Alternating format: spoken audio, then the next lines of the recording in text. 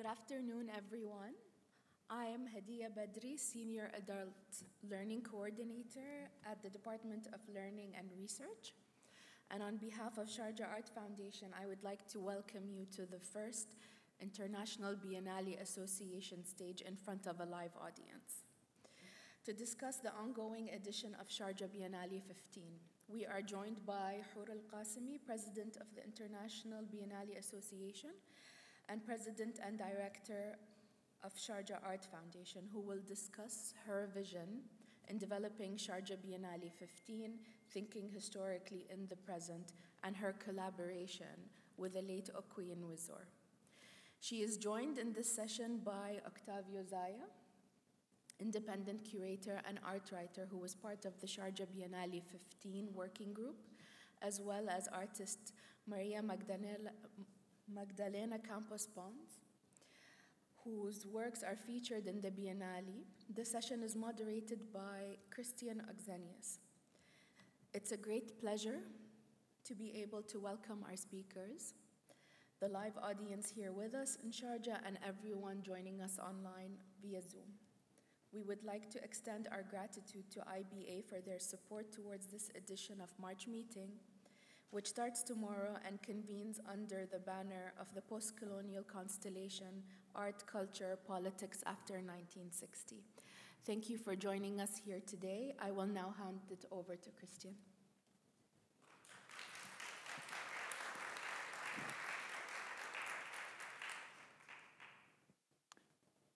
Thank you for the introduction, and thank you all for being here today. As just mentioned, this is the first time that we have our IBA stage in front of a live audience, and I think it's a great honor, and it's exciting to try a different take on a project and a series of events that was started about 2.5 years ago in the middle of the pandemic as a way of allowing the broader public to experience some of the biennials that they could not experience because of the travel limitations. And it has continued since, inviting right now I think over 10 plus biennials to present their more recent project. And it's slowly also building an archive of biennials narrated by biennial makers, which was very interesting to follow throughout the program. For those that know a little less about the International Biennial Association, IBA was founded about a decade ago in 2014 in Berlin. And I'm glad to have with me on stage Hoor Qasimi, who is not only our current president, but was also one of the founding members at the time. IBA works broadly to promote the biennial model of exhibition making, but more importantly, it's a space to discuss relevant topics such as sustainability of the model, cooperation and co-productions between biennials, and is now representing over 100 biennials across 5 continents. We're working continuously to expand our range of both public programming and discussions that we have between institutions. And you can find more information about us at biennialassociation.org. You're more than welcome to reach out for any questions. Before opening the discussion, I just want to run through a few house rules for those following us over Zoom, because the event is, as always, also streamed live through our Zoom and through our social media channels. So, first of all, I want to remind everyone that the event is recorded and will be used, basically used further along for archival purposes, and it will be available on our website and on our YouTube channel. If you wish to comment or make questions from afar, you can use the chat function. Your microphone and camera are automatically switched off for this event in particular. but please make sure that they are, so you don't interfere with our discussion here. And again, if you have any questions, reach out to us at info@biennialassociation.org. Thank you for the time that I spent doing this. Since we got already like a brief introduction of all our speakers, I would like to jump directly into a first question. And I also have to say that usually IBA Stage functions a bit as a presentation of the biennial with a PowerPoint or a slideshow, whatever. Given the fact that we're all here in Sharjah and that most of you will have the possibility of actually seeing the biennial firsthand, we decided to have this more as a discursive event to discuss the process behind the biennial and some of the main topics that emerge from it. I'll jump right in. And I will start with a very general question to open the discussion. Because the biennial feels like a culmination of a long trajectory started by Hoor in 2002 during Documenta 11, of course curated by Octavio. But I think over the years and over the last few years, the project also changed, of course, and it became your own project. And we will hear a bit from you, of course, how this developed. But I would like to hear, because also Maria Magdalena and Octavio have had the pleasure to work with Octavio in the past, what you found of his legacy, but also what you find as a new element, let's say, as new elements. Thank you, Christian. Thank you all for being here. So I'm very happy to be able to host IBA Stage here in Sharjah in person. As Christian mentioned, the International Biennial Association, we are trying to come together as biennials to collaborate rather than compete, to co-produce rather than push artists to overproduce works and not be able to have the funds to do something. So it's all about collaborations and learning from each other and supporting each other when things go wrong. As you know, all biennials, things always go wrong. So it's good to have this network, you know, it's of colleagues and friends. In saying that, with Sharjah Biennial, we have many partners who help make this biennial possible, and I have to mention that and thank everyone. We've had many partners who've supported a lot of the commissions, a lot of the works, even works that were not commissions. So this biennial has been a great effort, not just locally and regionally, but internationally. So we're very grateful for that, including IBA partnering on the March meeting. Coming back to the biennial, it is a long trajectory. I think when I've been asked, how long did it take you to curate this, to work on this biennial, I'd say 4 years, technically, but actually 20 years. So it's really gone back to why I came and I would say hijacked Sharjah Biennial in 2002 and why I wanted to change things and what I felt visiting Documenta 11 and what that meant to me as an artist and a visitor. And I feel, you know, when I approached Okwi, it was 2018. I was in Dakar Biennial. I was with Salah at the conference of the Dakar Biennial, and I was sending him a WhatsApp message across the theater. And I said, I'm thinking of the next biennial, 15, and I can't get Okwi out of my mind. Do you think he'll be interested? He said, why don't you just ask him? So, you know, that really was the start for me. People who know me, I work a lot with instinct. If I feel something, I trust my gut and I go with it. And I was very happy that Okwi was receptive. He was very much a supporter of Sharjah Biennial. Whenever we faced any issue, he was there. Other trials and tribulations, he was always supportive. And that means a lot for us as a biennial in our part of the world that doesn't really have a lot of support from the West. We're always looked at critically in the view of they just see what they want to see.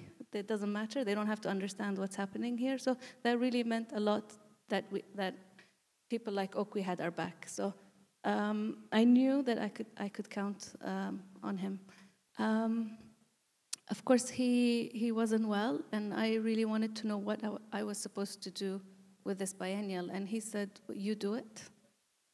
So I automatically thought, oh, okay, I have to do his exhibition, and I had to find out what. But I'm not here to second guess what somebody would do, but I automatically wanted to reach out to people who could help me figure it out.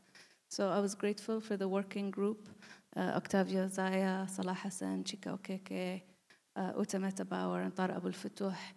And of course, I also reached out to some advisory members, Christine Tome, David Adje. So people who really said, we're here for you, whatever you need, we're here. And then the pandemic hit, so that was another thing that happened. But it really made us think about what we were supposed to do. And I think deciding that this is a homage to Okwe. It's not about me or us doing Okwe's show. This is about everything we've learned. He's been an inspiration to many people, and we're still learning so much about what he's done. But and I also really wanted to invite artists who he worked with closely, artists who I've worked with closely, and some we've both worked with, and some we've never worked with. So that it's a little bit of a new situation, I guess. But I think his keywords, his message is strong in every single artist's work. The ones who knew him, or I would say knew him, or he knew, or didn't know as well. But anyway, I'm going to pass it on to Magda. Good afternoon, and thank you to the foundation, and thank you to Eva and my colleagues here in the stage. And before I say anything, I'm going to ask for permission to the ancestors who put me in the path in which Okwe Mweso was as well. Also, as we celebrate this incredible moment in the history of the Sharjah Biennial, it will coincide with the 4th anniversary of his passing, this March 15. So, to his memory, my gratitude, and to forever present, my gratitude and understanding. I was privileged enough to meet Okwe, I would say, very early in my career. In 1994, I came to America in 1991. In 1994, I happened to make a piece that Salah Hassan, he and others wanted very badly in the cover of NKA magazine. And I was thinking that I cannot do that because I was showing my breast and milk and whatever, and I was very embarrassed. But it was the beginning of a very important relation, a very important conversation with somebody at that moment still very young, but he has a keen eye to issues that were pertinent to me. I was invited to Trade Routes 1997 in Johannesburg, and the small session was called Life Little Necessities. And I was in Seville Biennale, and very early on, privilege again, we see writing one of the largest and most beautiful essays that I say introduced my work and presented the work to the world in some way. When in 2007, had the chance to be with him in the Dakar Biennale in 2004. So this is 2001, Venice in the African Forum. Very important moment of engagement and a clarifying moment about what was this journey that us artists of the Black diaspora were trying to take in the context of us working in what we then call the archipelago of the African in a diasporic move. So I think in the experience of being in Sharjah and participating in revisiting concepts that he put in there, but he couldn't finish, I want to say how amazing has been to walk this journey in the making of the 30th anniversary of the Sharjah biennial and working very close with Hoor in this project, but also having him present and also kind of piggyback in the bag that he so easily prepared for many of us to move forward. I don't know if that is a good introduction to just to say how I feel as an artist of the diaspora, as an artist of an African origin, but I want to mention something else as we are at the same time conversing about DEVA and the International Biennial Association. I was a student in 1984 in the city of Havana, the Hager Institute of Art, when in Havana was launched the Havana Biennale. The Havana Biennale, very early on, in some way, create the platform that would be the launching pad for many of the things that we discussed today in the world. It was a biennial who looked deeply into everything that was outside the West. It was a biennial that put together forgotten places, no-seeing places in the scourge of visuality in contemporary time, and it reunited almost all makers around this so-called third world country. It was the no-aligned movement. It was a very political biennial. It was actually a Castro move, but it was one of his good moves. It was one of this vision about culture and art could be a very important tool for solidarity and for bringing together voices that matter in contemporary discourse in whatever way that was seen, and really open opportunities that were, until today, quite transformative. I was very young, I was still in college, but it was an absolute moment of awakening and transformation. The artists that I met then, until this day, some of them are still my friends and the people that I follow and I admire. And it really not only changed opportunity for Cubans, but everyone that was part of that so-called no-aligned movement that I always say it was everything outside the NATO, outside the group of seven. So it was the rest of the world. And that was very important. Oki went to Cuba and saw the Havana Biennale with Octavio, which we'll talk about it, and Newton as well. And that was a very important point of departure that is still impactful at this moment as we have come this amazing, beautiful, circular way from early 90s to 2023. So I think that I would stop there and come back if needed.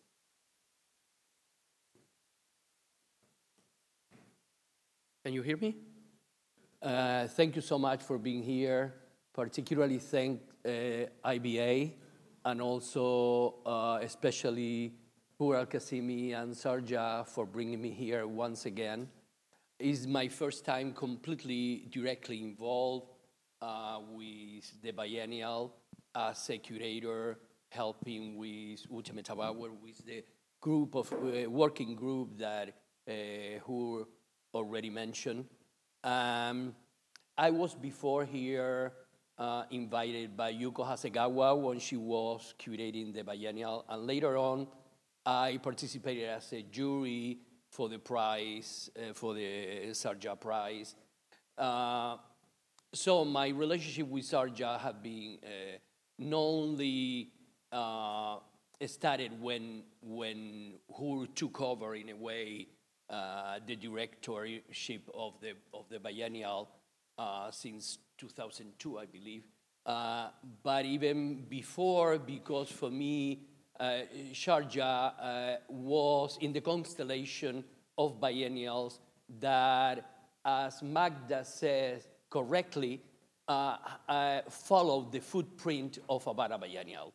And I will include there Johannesburg Biennial, Istanbul Biennial, and many other biennials that get away from the national pavilions and national representation and started to look at artists from a different perspective, that it wasn't followed by a linear reading of art and not hierarchical, and start understanding the necessity of bringing the South and other continents other than North America and Europe into the fore. Havana was very important, and it was for me a very important biennial because in a way it started to form in my intellectual thoughts of the time the ideas that later were developed, particularly with the help and collaboration with Oqui and Wizard. But Havana was also important because it brought for the first time, as Magda said, Africa, Asia, and Latin America into the main protagonistic field of an international biennial. With the perspective of the time, I would say, and after the big knowledge that I had from colleagues and friends in the art world, I could say that Havana is still a very, very important example historically, I would say, from thinking historically in the present, is a very important example of the watershed that it meant the intervention of curators, Cuban curators particularly, including Mosquera, Gerardo Mosquera, so on, into the field of contemporary art and how it drastically changed what we understand today as contemporary art. I have the privilege of meeting Oqui in '94 just as colleague because he just had published Enka, that it was the number 0 of the magazine that he's founded with Salah Hassan and Olu Ogibe.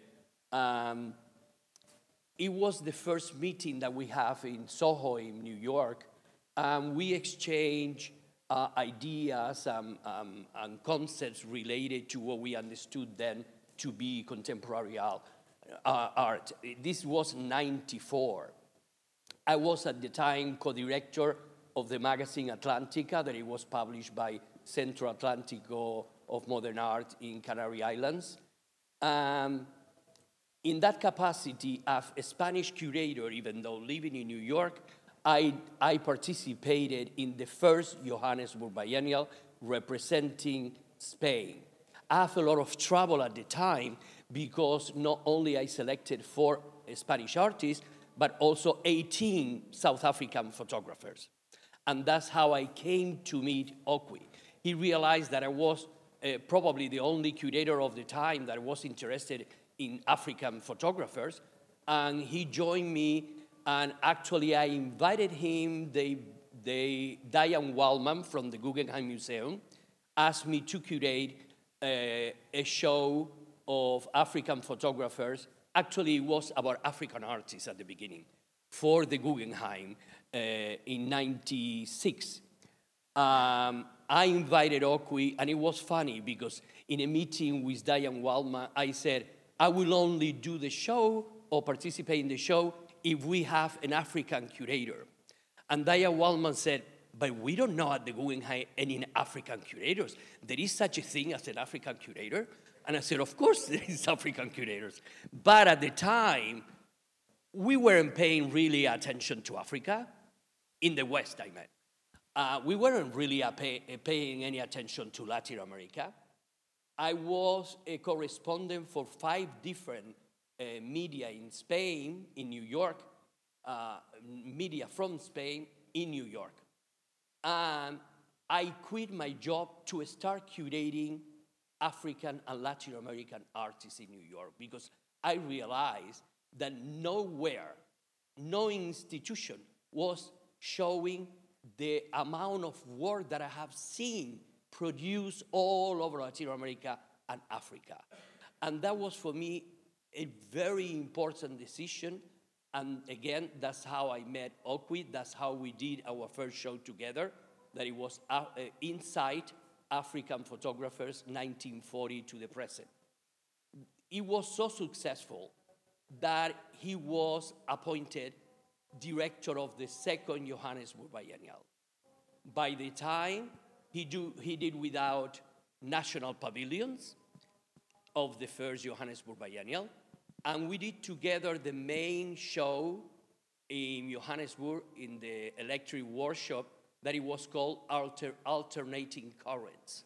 Alternating Currents was an idea that I brought from Octavio Paz, the Mexican poet, that he has a very important book that it was called Corrientes Alternas. That is precisely what it means, alternating currents. And it was a very important show from which we learned, both of us, and the curators that participated in that biennial, including Yu Yang-ki, Hu Han-ru, Gerardo Mosquera, and also Kelly Jones that did the show in Cape Town with Magda and so many other artists that are today in Johannesburg, in Sharjah Biennial. So that was a very important event also that brought me together with Okwi. But the most important event of my career to date was Documenta 11, that we did with an incredible roster of, today I could call them celebrities, from Sarat Maharaj to Mark Nash, Ute Metabauer, Susan Guest, Carlos Basualdo. It was an amazing learning process. Since then, I would say, well, after this, what else I could do? Because for us, I'm still learning from Documenta 11, and this is already 20 years later. But I'm still learning because we did so much that we, at the time, couldn't figure exactly how to place or understand in the historical moment that we were living. We published 8 books, and I'm still reading those books, like Creolization and Creolite. It's a book that, for me, keep on being now, today. That's why, as soon as Hoor asked me to be a part of the working team, I said immediately yes, because not only I understood this to be a homage to Okwi, but I knew also that Documenta 11 was a very important event in the career and the life of Hoor, and also I knew that together with the team that she put together, we were going to do something really special. I'm extremely proud to be here, and I'm very, very happy that Hoor invited me here. Thank you.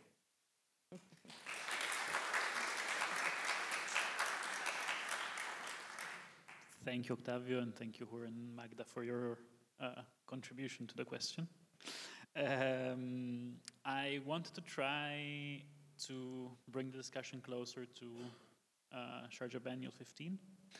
And maybe I would like to point to something that especially Magda and Octavio discussed, which is the role of the Havana Biennial, which definitely was the first major biennial in which the non-aligned countries and this idea of the third world was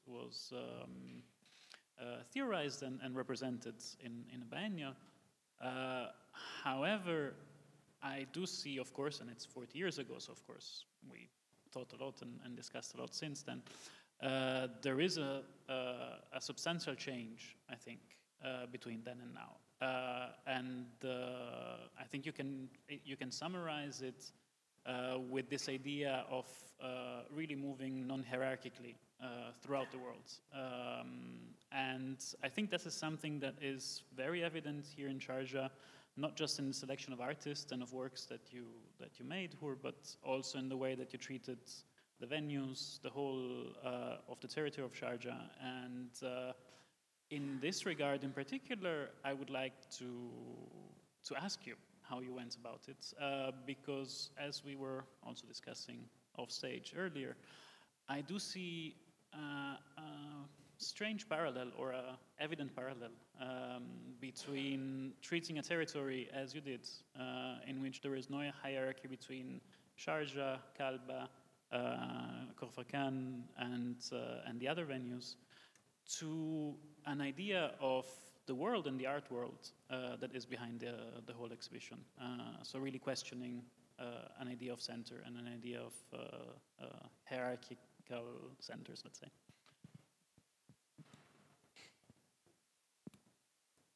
Thanks, Christian. Well, a lot of the artists here know that I'm very obsessed with the space. I'm very picky with the space. So because I'm from here, I know this place. It means a lot to me. Every building that we've saved means a lot to me. Every new building we've built means a lot to me. So sometimes when you're not curating, you have to let go, but you don't have to like everything. So this was my chance to use the spaces the way I wanted to use them finally, so I was very happy. And I worked very closely with every single artist to figure out what is the best space for the work and what is the best work for the space. And I think that is really important. In terms of decentering the biennial from the main city of Sharjah, so we always grew up with an event in the city and then something small in one of the other towns and cities of Sharjah. And I thought that was very unfair because that was very uneven. You know, why is this place more important than that place? Why are we choosing to allow visitors just to come one place and then just leave? What about the people that live in those places? It's also a trek for them to come. So growing up, I always thought about this, and I also reached out to many venues and buildings that were also either about to be demolished or would be potentially demolished. So I started saving a lot of these buildings. The ice factory, which is actually a fish feed factory, so for all the historians here who keep wanting to correct me, i.e. my father, it is a fish feed factory that wasn't used as a fish feed factory. Fishermen stored ice, and the locals called it the ice factory. So it's called the ice factory, even though it's not technically the ice factory. But this is, with the arts, you can dream. So the ice factory we used, and also this is the thing. So in the first biennial, when I had the factory, Yuko Hasegawa was the curator, and she said, "Oh no, it's too far. Health and safety. I don't even want to use this building. I don't even know what it is." So the next biennial, Unji, I said, "Please, Unji, I really want to use it." Even though we were already planning a renovation, I said, "I'm willing to postpone the renovation because I really want to use it as is, as a shell, as a factory." And Adrian Villaroja was going to use it, and I knew he would do something special. And I remember Engineer Hassan saying, "Well, prices are going to go up in Expo 2020 and then the World Cup." And I said, "Doesn't matter. We'll rethink the whole thing. Let's just not use it, not renovate it." And then the biennial after that, we opened the space in Hamriya, which you saw on the first day, I think, when you arrived. And that's another story, but that was in the next biennial. And again, Christine Tome was the curator. I said, "I can't do both West Coast and East Coast." So I thought, okay, next biennial, 3 curators. Nobody's going to give me the excuse that I can't be everywhere. And I again postponed the renovation by another year. So you're seeing the renovation of the ice factory. And those of you who haven't, you'll see it at the end of the week. But it was really special that everything is used slowly. We take our time. If something happens, that's fine. It just means we have to spend time with it and take longer thinking about it. And we actually changed architects. We rethought everything we wanted to do. And by the time we actually renovated the factory, the city around us had actually developed as well. So it was kind of time for us to be renovated in a way. So that's kind of one idea. And another, I'll just give one more example, is the clinic in Al Zaid. This is an example of where the local clinic, the preventative clinic, they reached out to me and said, "We need to move to a new building, but we want you to take our building because we know you won't demolish it." So I said, "Okay, I don't have the funds or the manpower right now, or woman power right now, but I'll happily wait until you're ready to move out." And then and then COVID hit. So we were doing site visits while they were doing COVID tests. And then another section, which you'll see at the back, says malaria section. So it was a bit of an adventure, I have to say, with this dead farm and next to a cemetery and everything. But this is really important. It's all part of the process. So I think I'm going to stop there. Wait, one more thing. Wait. And then the idea of artists, again, you know, I go to a lot of biennials, of course, with my job and IBA, and I'm there to support each other. But I always find that people always say something is too far, and that's really frustrating for me. Or I remember in one Istanbul biennial, someone said, oh, I went all the way, and it was just one artist's work. So that's always, again, very frustrating. And then the artists don't want to do that because they think their work is not going to be seen. So it was important for me that each town or location had an exhibition. It wasn't about just one person here, one person there. So in a way, they're kind of exhibitions or biennials in their own right, but together they also come together to create something different. There's no start or end to the biennial. It doesn't matter where you start, even within the root of the exhibition.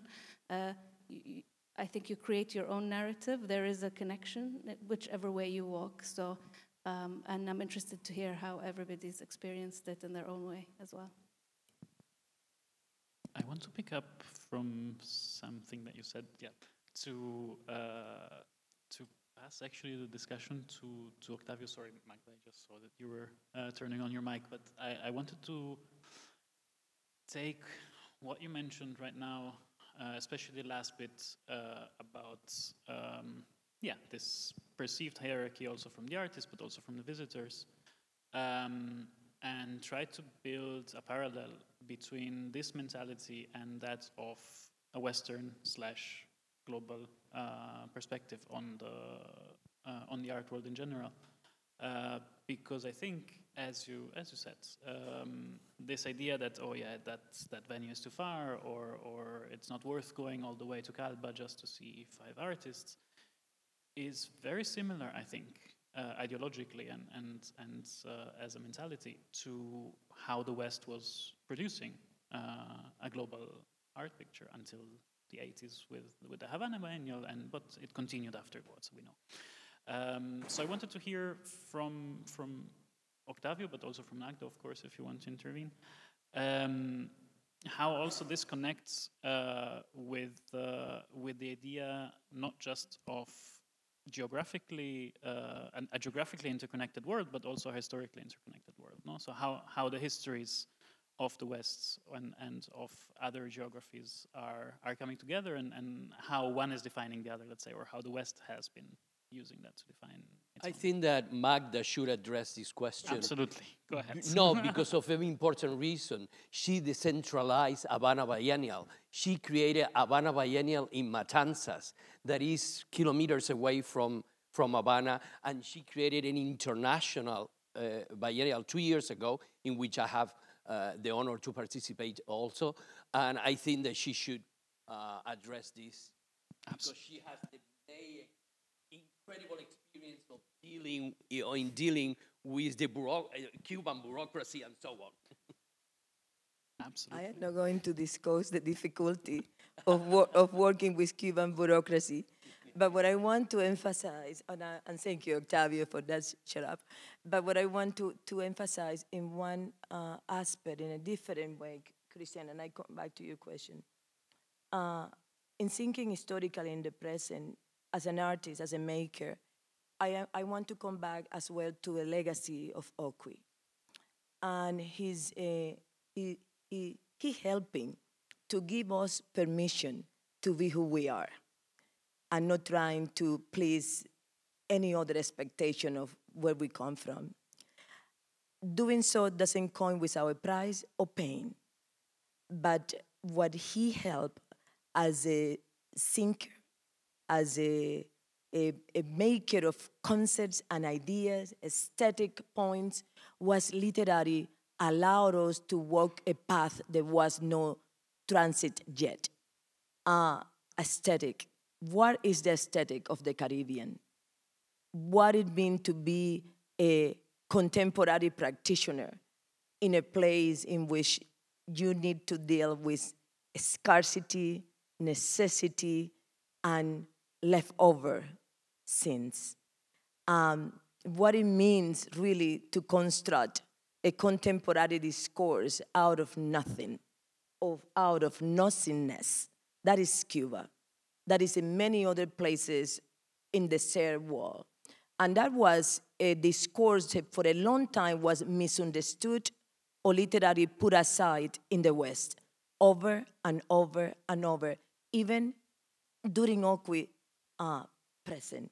A complex thing, but he literally paved the way for the kind of conversation that's taking place right now in Sharjah, and for the kind of displays and extraordinary opening of possibility of beauty, of possibility of restorative work and restorative art, which is something else. I say about my own self, when I was invited to exhibit in 1998 in MoMA, which they did, they exhibited me, but many times I was told, we don't know what to do with you. But Okwi knew what to do with me. And he also knew how to explain what I was doing, precisely. Not only for others, but for me finding clarity. That is important. And when I am thinking, after seeing and being in Sharjah for weeks, installing my work and participating with my other colleagues here, how amazing and how wonderful the thread of continuity and circularity from his vision and his hand to the work that Hoor is doing now here, and that we all are participating. Yes, Matanzas is one part of that permission too, that in some way I learned with Okwi and his team and the people that were around him at the same time.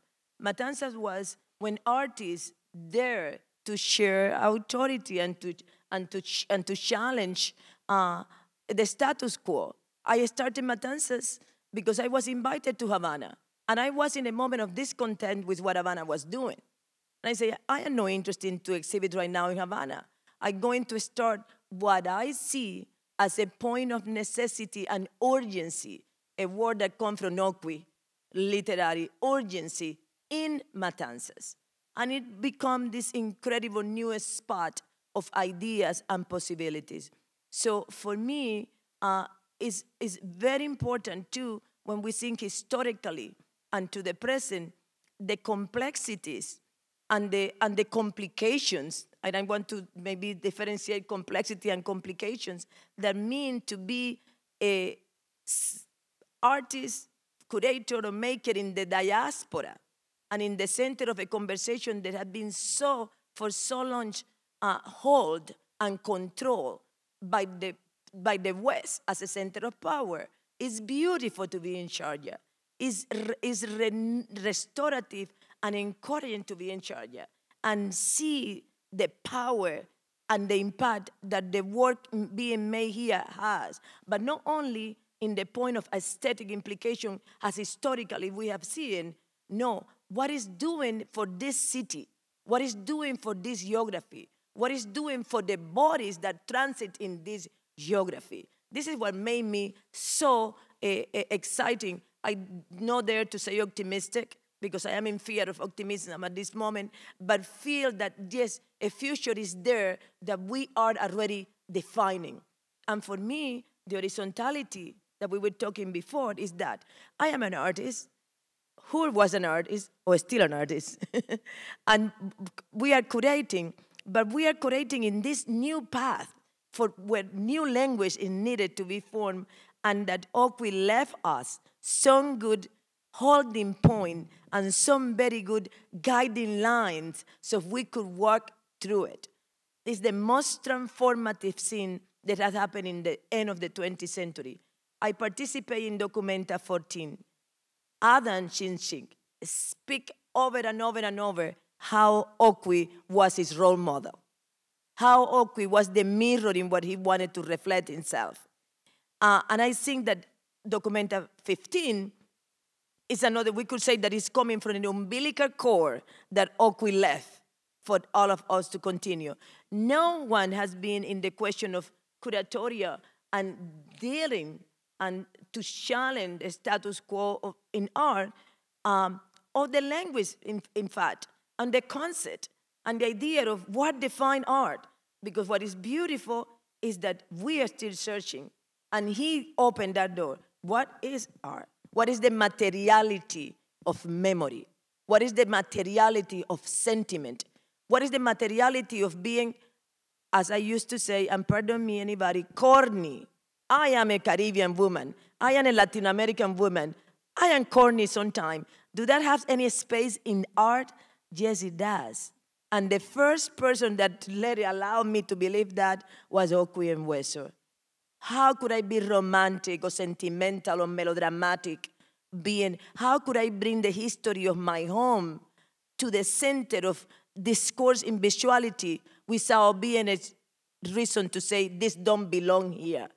He opened the way for belonging, for entering, to participate, for permission, for yes, your aesthetic or ricky-tracky, broken, unfinished, is beautiful. And it has a space within us. And it's not arte povera, it's something else. It's something else that was there way before arte povera was defined as such. So it's not that. Don't give me that term because it doesn't fit it. We need to find new language. That's what I think.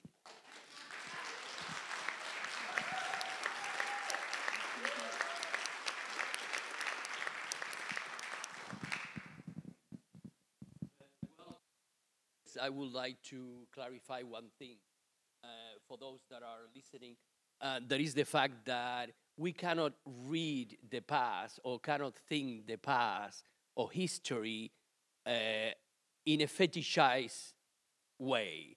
Like, we have to understand, as Angela Davis said in the interview with Mancia de Aguara, is that it's nice to look back. It's nice to be proud of.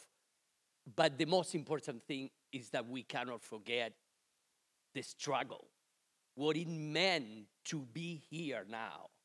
That's why we have to think historically in the present. That's exactly what it means. It doesn't mean fetishizing all we have done. It's what Magda said. Everything that she has said point to that direction. It's very important to understand that everything we have done, it have taken a lot of struggle and a lot of problems. Angela Davis said it very succinctly. Racism have taken 5 centuries. Not 5 years. We are not dealing with a subject that is only present. It has the reality of 5 full centuries. And that is the perspective that from my point of view, we have to have very clear every time that we approach, like we approach Sharjah. Coming back to Sharjah, if you look at the art from a perspective that is just national, that is genderized, that is, you are missing a lot. You have to understand it in historical terms. And historical terms means that you have to deal with the crimes of the British Empire, of the Spanish Empire, of all the things you have to take in account. It's not just, oh, look how rich we are now, or look what we have done. No, we have to actually set everything historically and understand who we are in the historical sense. And that's what basically Magda is saying, in other words. And Okwi help us understand these issues. And we have to fight. And constantly we have to confront powers that didn't allow us to express ourselves. And that is why it was so important, not only for him, but for all of us that collaborated with him, the issue of access. It's not that we allowed, we enter into that house that was forbidden for us for so long, or that didn't allow us to express the way we want to express. And that's why Magda clearly said, this is no arte povera, this is no minimalism, this is no Mandarin minimalism, this is the life and struggles of so many people that without access, without anything, brought us here. And that's who we are. And that's how we have to look at places like Sharjah, the exhibition that Hoor have been putting together. And you have also to understand one thing. This is not Oqui's exhibition. This is Hoor exhibition. This is Hoor that brought together a lot of people and learn, as we keep on learning every day by the experience of others, learn how to deal with these issues and brought people to express themselves in fullness and openly in relation to the issues we are confronting in the world at the present time. But we cannot understand, let me repeat it again, this present time if we cover up everything in a pretty picture. We have to understand the present through the struggle, the pain, and the joys of the life that we have been going through for the last 20 centuries.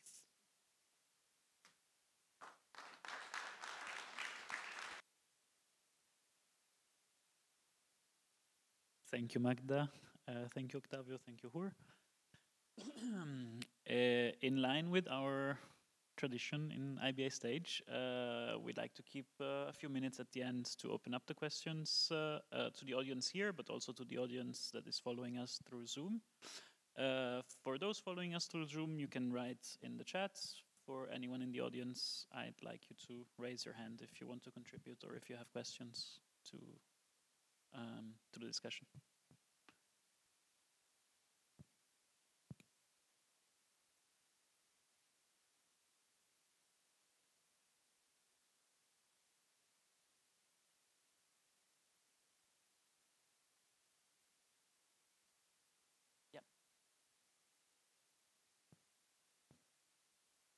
You will receive a mic so that people over Zoom can follow you. Thank you. My question is for Hoor.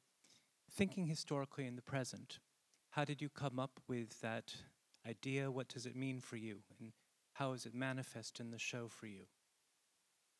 I have to say that I was very grateful for Okwi's title, Thinking Historically in the Present. He mentioned it when he gave a talk here at the March meeting in 2005. And it's something that has been in his practice for the longest period. I think he was working on his trilogy of post-war and post-colonial and post-communism. And he knew that what he wanted to do with the exhibition in Sharjah, when he stated clearly the title, Thinking Historically in the Present, he wanted us to first think of Sharjah Biennial historically in the present and reflect on the last 30 years. So the first March meeting we did was looking at the history of Sharjah Biennial and its influence and what has influenced it in the region. So we did that one during the pandemic online, and to create an archive. We're still working on this archive. A lot of it needs translation. It's in Arabic as well, but you see some of it within the exhibition, and we're working on a publication for that. So these were Okwi's requests for this biennial. And another one was a list of keywords that were given to me to use to reflect with artists, and I really focused on those, looking at the different keywords that he was thinking about with his exhibition that he wanted to do, which is the post-colonial constellation, which we'll talk about more tomorrow at the start of the March meeting. Coming up with a title is always very difficult. Sometimes it comes at the end, but it was very interesting for me to have that set in stone. And it also takes back everything that I've been doing in Sharjah, because for example, the Africa Institute that we established with Salah Hassan in 2018, 2016, we started discussing it, also has a history from 1976. Sharjah Biennial, I didn't want to, after Documenta, create a new space. I wanted to go to something that already exists. With the buildings, I wanted to go to something that already exists. So in everything that I've been doing, I've always wanted to work with the context of the history of the space, the project, the topic. And it made me think, actually, with everything that I'm doing, it was interesting because I get asked a lot, so what's the future of this, and what's the future going to be? And I just keep saying, I'm thinking historically in the present, because the daughter of a historian. So I'm constantly trying to reflect on how far we've come. The UAE has grown so quickly, but yet we're still trying to find out who we are and what our history is. You know, we've gone through Portuguese invasion, British occupation, etc. And we are, within contemporary art, we are able to write our own histories and visual arts. So for me, I'm very grateful for the title more than anything, yeah. And there's another. Because we're not used to doing this with a live audience, can you please introduce yourself as well? Sorry. Hello. Oh, that was loud, sorry. Hi, my name is Edi Abed. I'm with a group of Australian artists visiting the Biennale. And I was wondering if you could speak to what's the thinking process behind engaging with local communities and local artists for the Biennale. Thank you. I'm guessing that's for me again. Okay. A lot of biennials actually just hire people, you know, for the biennial, and then those people have to find other jobs, and then they have to hire again, and they have to train again. And for the longest period, I thought, actually, our first community is us, you know, the people that make the biennial happen. So it was really important that we grow as a community, we grow as colleagues, staff, family.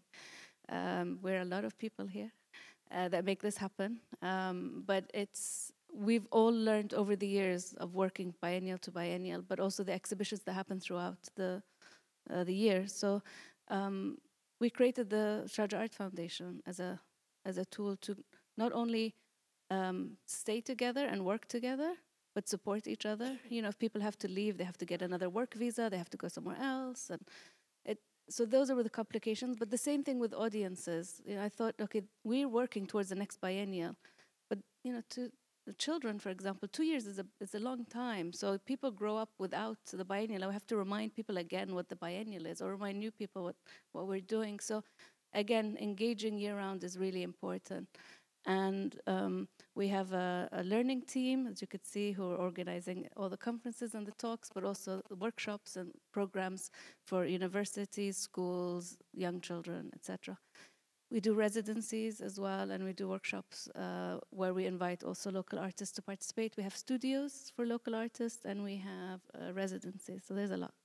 But another thing that I was happy to be able to take into the umbrella of the Sharjah Art Foundation, it was under another department, are the art centers. So in Sharjah, there are art centers in all the little towns and cities where they teach drawing, ceramics, calligraphy, painting.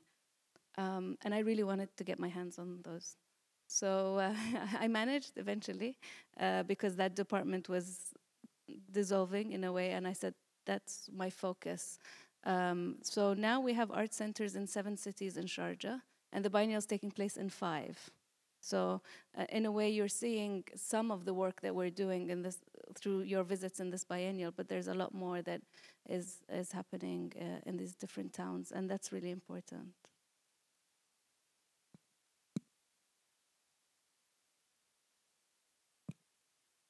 Which one? Oh, yeah, yes, it's true, yeah, okay. Yeah, and all the sites we create, yeah, I mean, everybody knows this. I've been very vocal about it. I've created lots of little playgrounds and water fountains. Okay, so everywhere you go, you'll see these water fountains. They're just little metal boxes everywhere. We've put benches, we've planted trees, we have little playgrounds. It's really creating a space where people can just spend time and come every day. And we've noticed that happening throughout the biennial. And also, something that I mentioned to Michael Armitage the other day when he did a quick visit of the biennial, it's important to not only think about creating, when you go home, it's not about creating a new building or a new space, but attach yourself to something that has a memory. You know, the reason we get a lot of visitors to our spaces, everybody has a memory to that space. Oh, the flying saucer, you know, I used to go there after school, blah, blah, blah. Or the Qasimi school, that's the school I went to. So there are all these audiences that you have already because they have an attachment to the space. Another thing is a story that we both experienced while we were preparing for the biennial is I was with Gabrielle Goliath at her space. We were discussing the sound levels, and I could hear outside the space, my name is Maria Magdalena Campos-Pons, and my work is in Gallery 1. I didn't know who Magda was speaking to. But when I was going around to see how loud the sound was on the outside, I saw 3 young boys outside the water, at the water fountain. And they're this big. And they said, "Are you an artist?" And I said, "Well, no, I'm working with artists here." And they said, "Do you know Maria Magdalena Campos-Pons?" And I said, "Yes, I guess you just met her. I heard her." And they said, "What's happening in there? Is it a dance concert? We want to dance." And when I was younger, a long, very, very, very long time ago, I mean, they're tiny, it's a very long time ago, I came to the cinema here and I saw a film. But now the security tells me that it's closed and I can't go. I said, "Yeah, we open on Tuesday." "Yes, Maria told us we're VVIP and we're coming." And then I said, what do you do here? And he said, "Well, my father brings me to the mosque next door. And there are 3 little boys from Afghanistan. And everyone who knows me, we share our car park with the mosque. And when they have the special time, our car park is full." I'm like, "No, these people are not visiting the art, they're in the mosque." And I'm always tempted to say, "Bring the children in to visit the art." So it was really something that, a small moment, private moment, G1 was with me, but it was very, very special to me because when these moments happen, it's like 20 years later, we have another story of a child that says, "Oh, remember me? I'm the one who got up on the stage and performed after Dimi Mint Abba." And I'm like, "Of course we remember you. It's on YouTube." And now I'm going to be a musician. And so these are the stories that matter, I think, when you can create, when you can see a difference. But it takes 20 years, for sure. I need to... Could I add something just to that? I call my piece in Sharjah liminal circularities. They are 2 of the key words that Okwi left for Hoor to work with and for us, the artists. But also, the second title is Family Whispering or Family Murmur. In Spanish, I call it murmullo familiar. And it is a moment of reunion with our people that care for each other. As I am sitting in this stage and I am thinking of the trajectory from very early in my encounter with Okwi, it came to my mind the day that we were in Dakar, Senegal, sitting in the floor of a house, eating with the same dish, and also when he passed to me a glass with baobab tree fruit juice, and we drink from the same cup. That for me is circularity, murmullo familiar, but also paths of tradition, paths of care, paths of healing, beauty, and an engagement that is fundamental for the work that we're doing and that is here present in Sharjah. Thank you.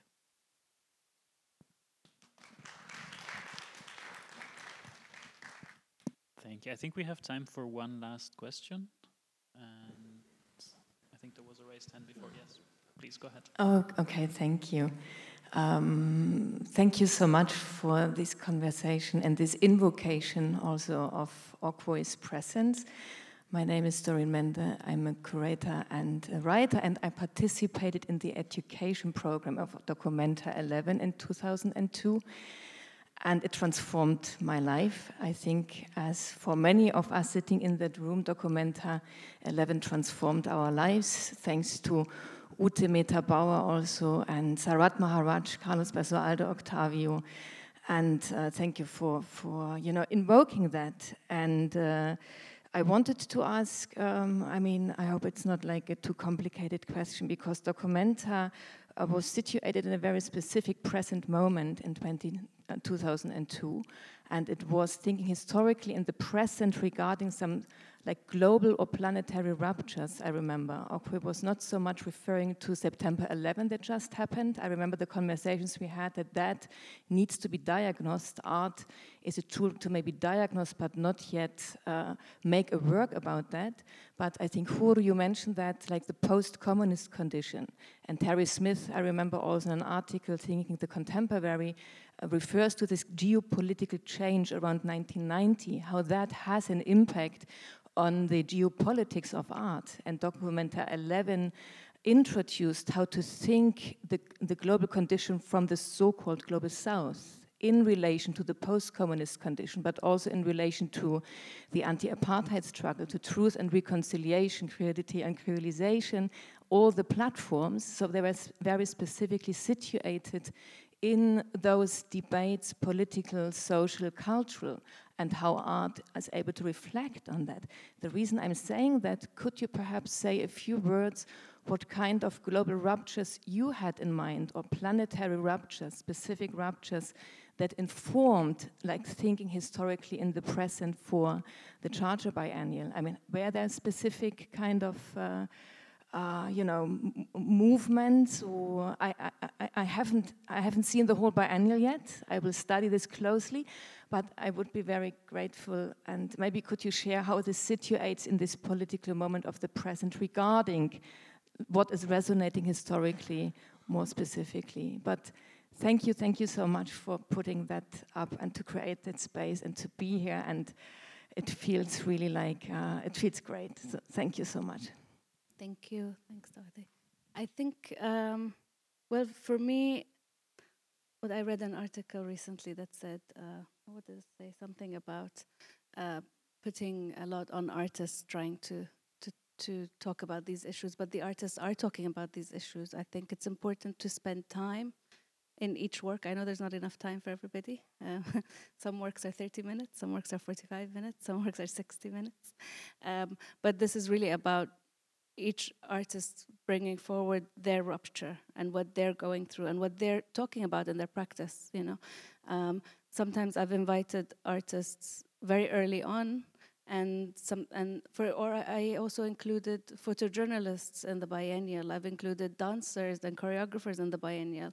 I've included musicians in the biennial, because this is something that's not tied to just us in this bubble, and there are people on the ground also doing the work.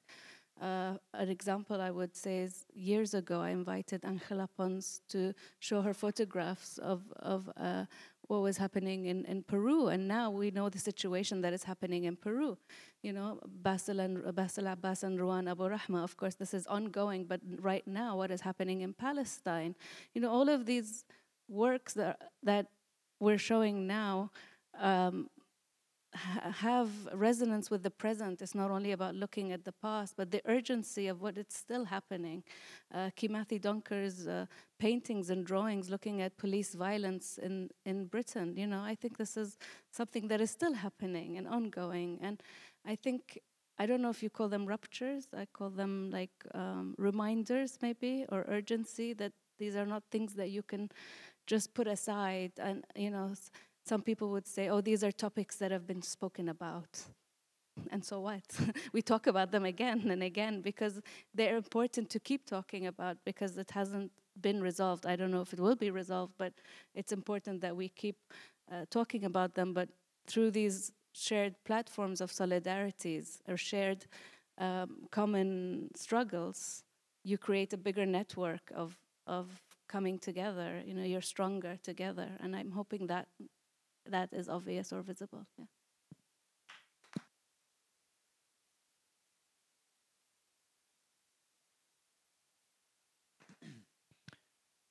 Thank you, Hoor. Thank you, Magda, and thank you, Octavio, again. I think we ran out of time, so we'll leave every other discussion to happen face-to-face afterwards. I also want to take a minute to thank the team at Sharjah Art Foundation for making this happen. And I also want to thank our colleague at IBA, Jennifer, who is working behind the scenes for this event to be streamed online. Thank you, Jennifer.